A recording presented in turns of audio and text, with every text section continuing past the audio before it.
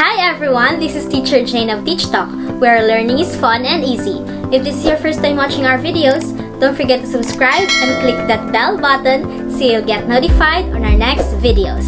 Welcome to Amazing!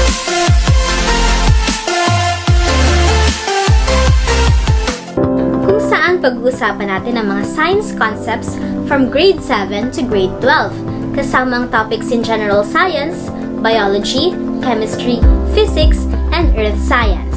At dito, bidang agham!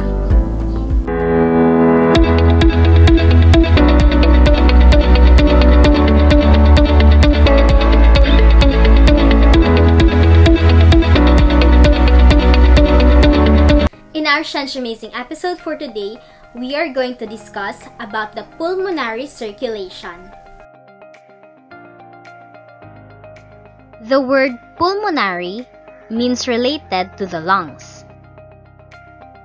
And the pulmonary circulation is a type of circulation that moves blood between the heart and the lungs.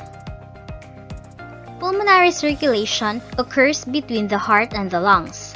For example, in this human being, oxygen poor or deoxygenated blood enters to the right atrium. After the right atrium, blood goes to the right ventricle.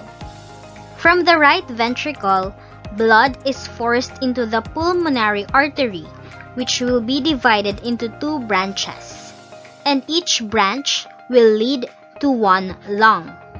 Ang dugo na dumadaan sa pulmonary arteries papunta sa lungs is dark-colored because it is low in oxygen and high in carbon dioxide content. We will be using the color blue to indicate a dark color. The oxygen that we breathe in will be diffused into the oxygen-poor blood. And when blood is rich in oxygen, it becomes bright red. Once it is rich in oxygen or oxygenated, it will now pass through the pulmonary veins and return to the left atrium, to the left ventricle, passing through the aorta to be distributed to our body. We already know about arteries and veins, but in pulmonary circulation, meron tayong dalawang bagong terms na nalaman, one of which is pulmonary artery. Ano ang pulmonary artery? It carries blood away from the heart. Anong uri ng blood ang dinadala ng pulmonary artery? It is oxygen-poor blood or deoxygenated blood because it is rich in carbon dioxide but low in oxygen. This oxygen-poor blood need to go to our lungs to become rich in oxygen. Another term is the pulmonary vein. Pulmonary vein carries blood to the heart. Anong uri ng blood ang dinadala nito?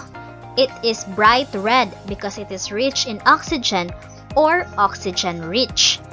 This blood comes from the lungs, and through the pulmonary vein, pumapasok ang oxygen-rich na blood sa ating heart.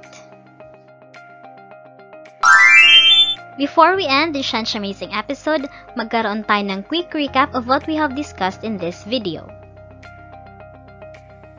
In this Amazing episode, pinag-usapan natin ang tungkol sa pulmonary circulation. We discussed its definition and the meaning of the word pulmonary. We also introduced ourselves to the parts of the heart and lungs involved in pulmonary circulation.